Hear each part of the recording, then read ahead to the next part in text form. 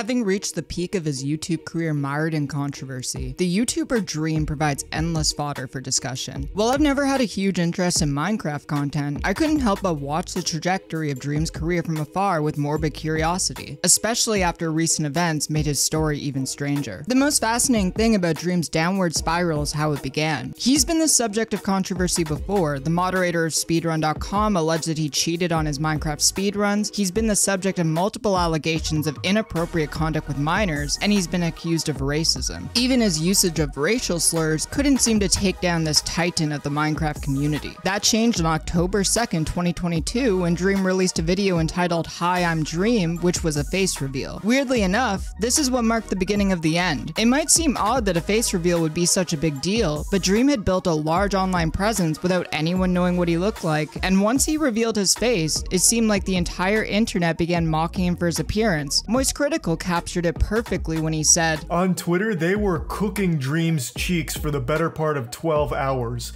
And that had me self-conscious like, oh my god, if they find him ugly, wait till they see me.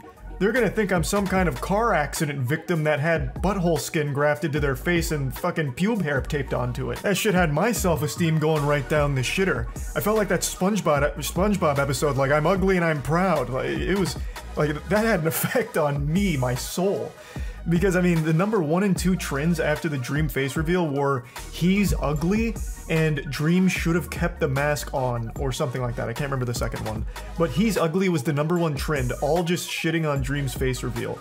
And it was brutal. They were going hog wild on him for it. The response to Dream's face reveal, along with the fallout, tanked a YouTube channel that had been garnering tens of millions of views per video. Today we're talking about the story of how Dream ruined his career and his recent bizarre attempts at reviving it. Before we begin, remember to hit subscribe and click the bell for notifications. It would mean a lot as I put a lot of time and effort into researching these videos, and it helps spread my content to a wider audience. I appreciate all the support. Now, let's begin. For those unfamiliar with Dream, he was a popular Minecraft YouTuber whose audience primarily consisted of children and young adults. For most of his career, he would avoid on-screen appearances, using a simple but recognizable avatar instead. He was one of the fastest growing YouTubers in the history of the platform, earning over 10 million subscribers in 1 calendar year. He explored Minecraft mysteries, would post Minecraft challenge speedruns, and ran a role-playing survival server called Dream SMP with a number of other popular content creators. Dream SMP, which he founded with another Minecraft YouTuber named George Not Found, was wildly successful. It contained regular appearances and cameos from some of the most popular content creators on the internet. Dream SMP was described by mainstream media as live theater, with millions of viewers tuning in to see how the plot would play out. But our story comes after Dream's face reveal. The day after Dream showed his face to the world, a Twitter user named Anastasia would allege that Dream groomed her when she was a minor. Her Twitter thread reads, "Too tired / real life struggling to get involved, but the YouTuber trending right now already face revealed to me 2 years ago when he was flirting with me when I was a minor through his personal Snap, number, and Twitter. The shit you see is probably real of others with similar stories. Funny draft though. I just can't believe the shit I'm seeing about him talking to 13 / 15-year-olds, plus the power imbalance of him having subscribers. Gross. I don't even want to look into it. Just screenshot the friendly profile. He's gonna come see this def cause we DM'd on here. Hi Clay, maybe find a day job and a girl of a legal age." Anastasia would tweet again the next day with screenshots of her flirting with Dream while she was underage. Anastasia would eventually go private, but one Twitter user named Polly created a screen recording of the Twitter thread which included proof that Dream had directly messaged and began flirting with Anastasia on Twitter when she was under the age of consent. Dream responded to these accusations on his private Twitter account, Dream Secret Fan Club, tweeting, "Wake up to people making up disgusting false accusations for the millionth time. I'm going to enjoy my last couple days in LA and not let people try to ruin it. My heart goes out to actual victims who get questioned in their hardest moments because of stuff like this. Fuck you if you abuse concern around horrible real issues out of spite. It's sad to see the trend whenever there's something big going on for me or for friends of mine. People try to use those moments to spread negativity and lies. Hopefully everyone's day isn't ruined." This would only end up backfiring for Dream, as his reaction sparked backlash and led to #DreamIsAFreak trending on Twitter. People used this hashtag to discuss all of the allegations that had been made against him. 2 months later, following the controversy spurred by the allegations against him, Dream would try to bring back the hype around his channel by appearing in a video on the MrBeast channel on December 24, 2022 entitled "I Survived 50 Hours in Antarctica." That also backfired, illustrating that as a faceless creator, he had never learned how to be an entertaining on-camera personality, appearing stiff and robotic during the few instances he actually spoke throughout the video. In the following year, on April 10th, Dream SMP would shut down. With so much going wrong for Dream, many people thought it was safe to assume that this was the end. That was until June 9th, when Dream deleted his face reveal video from his channel and uploaded a video entitled "Bye" from Dream, where he announced in the description, "I will slowly be deleting all pictures of me online and going back to just being a gamer in a mask. Starting with my MrBeast video and my face reveal video, 'Hi, I'm Dream.' I'll be walking it back. I will be getting rid of everything other than my new mask. The same company that made the Spider-Man mask, Batman mask, and many other superheroes made me a mask so that I can be Dream all of the time. Hide my identity, even in public, at McDonald's, or any other place I need to go. Thank you all from the bottom of my heart to those that supported me, even though I am ugly. I appreciate you all more than you could ever know, and I will be working on my face while I'm masked again." As the like to dislike ratio on the video shows, it was not received very well at all. His fans were angry at him for trying to take back something that can never be taken back, and for guilt-tripping them by calling himself ugly. On top of that, his haters mocked him for caving to hate on the internet, despite being a 23-year-old millionaire who, despite likely never returning to his former levels of success on the platform, is essentially set for life. Things took an even more bizarre turn from here though. Dream was dead set on trying to erase his face reveal from history, and he repeatedly tried to prove that he was committed to pretending the face reveal never occurred. He wore the designer mask he had made for him in public, and in his own social media, he was spotted at a basketball game, wearing the mask, and even uploaded a TikTok of him wearing the mask while shopping at Walmart. That led to commentators mocking him even further, tweeting, "My face attracted too much attention, wears giant mask inside Walmart, and stop looking at me, says man wearing freakish mask in public." Many people thought that this was all entirely sincere, speculating that the hate that Dream had received for showing his face publicly had affected him so much that he decided he would never show his face again. But in reality, it was very apparent that this was part of a marketing ploy in order to generate controversy and revitalize his channel, which right now only sees a small fraction of the traffic that it had in the previous year. This desperate ploy for attention would become completely transparent when Dream released the video Dream Face Reveal on his second channel on June 17th, 2023. In this video, Dream recreates his "Hi, I'm Dream" face reveal video from October of the previous year, but with crucial changes. Before he can lower his mask and reveal his face, two people in hoodies and Dream masks rush into the room. One of them holds rope and grabs his gamer chair, while the other one puts chloroform over Dream's face and knocks him out before they pull him out of the room and put the gamer chair back in its original position. It's hard to say what all of this alludes to, but my best guess is that this is Dream attempting to create an ARG, which stands for Alternative Reality Game. There are a few different definitions out there for ARGs, but Wikipedia's is good enough. They define an ARG as being characterized by the fact it uses the real world as a platform and employs transmedia storytelling to deliver a story that may be altered by a player's ideas or actions. It's easy to tell that Dream didn't plan this out originally. These two videos weren't shot at the same time. The camera angle and length of Dream's fingernails are completely different in both videos. It's clear that the second video is a last-minute attempt to pretend his initial face reveal never happened. This video, just like his "Bye" from Dream video, also generated a large backlash. The most liked comment on the video says, "Dream, your face reveal was a canon event, you cannot undo this." Personally, I can understand why Dream is doing all of these things regardless of how corny he comes across while doing it. At the end of the day, YouTube is a business, and outrage and controversy are some of the easiest and most reliable ways to get more eyes on your content. However, I can't help but feel disappointed, as this follows a pattern of behavior that I've witnessed throughout his career that shows his irresponsibility with his massive platform and the millions of children that watch his content. On May 20th, 2021, when Dream released the music video for his song Mask, one scene from the music video in particular caught the attention of the public and led to rigorous discussion online, specifically the scene where after going to the doctor's office and getting a doctor's note that tells him he isn't normal, Dream would take his normal pills and toss them in the trash. While I don't believe a creator is wholly responsible for the behaviors of their audience, I think it becomes more and more important the younger your audience members are to ensure you aren't influencing them in ways that would hurt them, especially as many of those audience members may look up to you as a role model. While I'm thankful that Dream did eventually say it wasn't a good idea to depict getting diagnosed with a mental health condition as the doctor saying you aren't normal and throwing out psychiatric medication, he's now engaged resulting in the same pattern of behavior with his attempt to undo his face reveal from 2 years ago. What message does it impart to Dream's young audience that instead of standing up against internet bullying after his face reveal, he decided to attempt to purge all photos of himself from the internet, called himself ugly, and tried to elicit sympathy from his audience, all while creating an elaborate backstory to retcon his face reveal in the first place. Instead of using the platform he built by bringing joy and entertainment to children to inspire them, he's teaching them not to stand up for themselves or love themselves for who they are. And if there's any truth to the grooming allegations, is he even safe to have such a young audience in the first place? Or is this just the beginning of watching his entire life collapse like a house of cards? Thank you all so much for watching. I'd love to hear your thoughts on what you think of Dream, the controversy surrounding him, and what you think of his attempt at a comeback. So please leave a comment to let me know what you think. The content on this channel would not be possible without the generous support of my patrons at patreon.com/Keffals. Consider becoming a patron today for cool bonuses like early access to content on the channel. I'd like to give a very special thanks to my $200 patrons, Marking14, Lulu, Allison, and Mia. Thank you all so much for the support. As well, a shout out to my $30 patrons, Catherine Sorrenti, Null Blahaj, Scarlett, John Nathan, David Jones, Riley Fox, Ethan White, Chris, Radia, Cryptid, and Tipster. Thank you all so much. And as always, I'll see you in the next video.